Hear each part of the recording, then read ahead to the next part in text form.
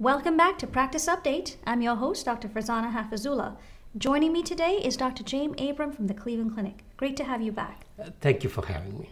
Excellent. So we know you were recently involved in a very interesting project evaluating the benefit of neoadjuvant chemotherapy in patients with invasive lobular breast cancer.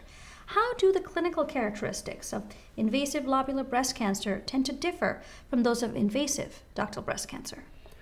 So about 10% of breast cancers are invasive lobular. So 80 to 90% it could be invasive ductal.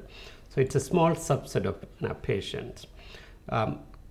We always feel like it's an understudied topic. We need more research in this area. So if you look at the clinical characteristics, in general, they can present as fairly large tumors, sometimes multicentric or multicentric tumors.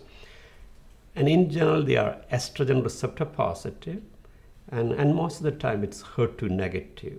So large tumors, multicentric, ER positive, and there is an concern about increased bilateral presentation too.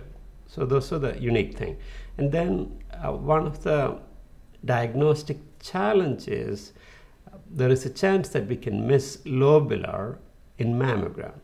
So in general, we tend to rely on MRI to identify the exact size of the tumor.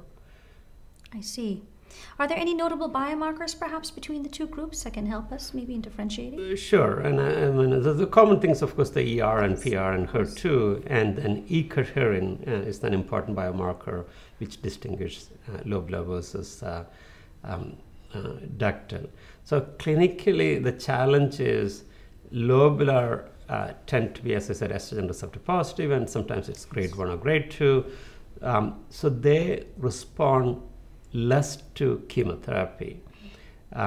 So let's just say if we have a large tumor, in our conventional wisdom, we tend to give chemotherapy, but we know that lobular respond less to that.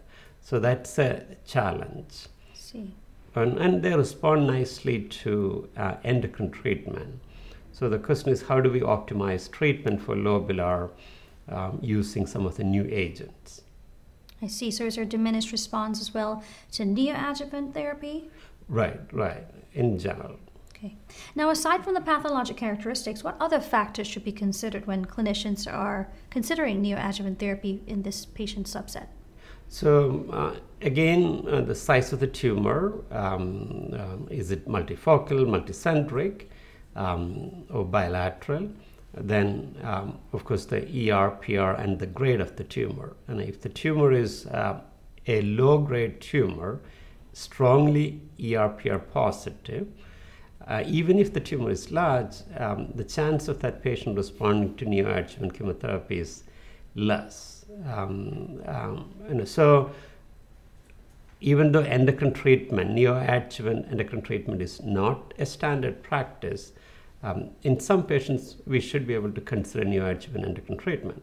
And then based upon the palette study which is presented here, it's really interesting to see that CDK4/6 plus endocrine treatment can substantially reduce the proliferation of Ki-67. Again, it's not ready for prime time, but looking at endocrine treatment plus CDK4/6 could be an option for, could be potentially a future option for lobular cancer in neoadjuvant setting. So it's promising. It's really promising. That's right. great to know. Right. Well, thank you so much, Dr. for joining us here and for sharing these vital details with our audience. We appreciate you. Thank you. And thank you again for joining us for this edition of Practice Update. I'm your host, Dr. Farzanna Haffizulla. Join us soon.